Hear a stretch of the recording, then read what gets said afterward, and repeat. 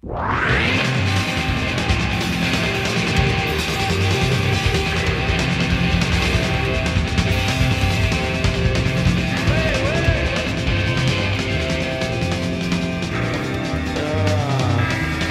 what he had to do.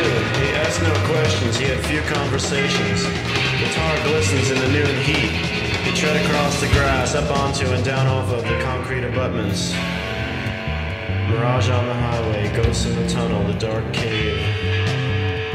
Out into the blinding light of day at breakneck speed, every bolt rumbling.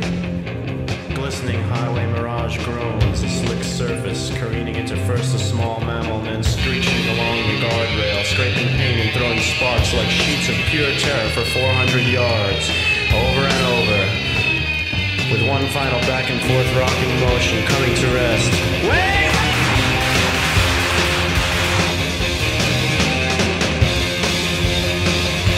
The beautiful paint job hopelessly marred. Smoke and flames. Alright. So nice.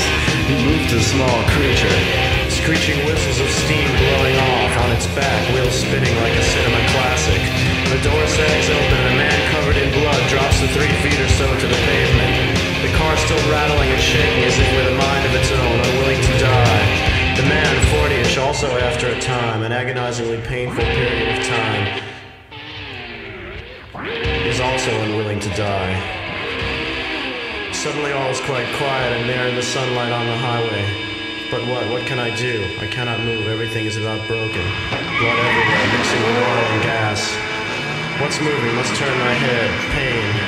White light. Blinded. Some guy there kneeling in the blinding mirage of white light. All my strength to... Screaming now, help me please. He tried to tamp out a bit of the burning ember that had leapt from the wreck onto his grimy coat sleeve. Coughing blood. What's happened? He's inching towards truth. He strode off into the woods with the animal. It still lived. He didn't glance back at all.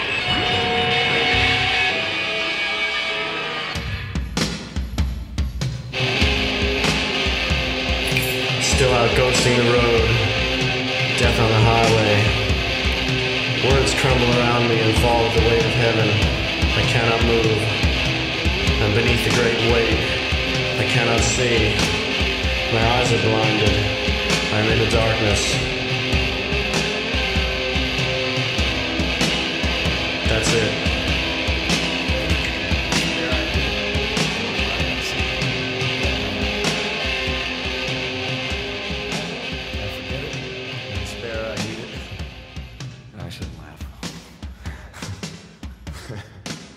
Really? In panic, I forget it. In despair, I need it. In my mind, I save it. In death, I have it. Never give a damn.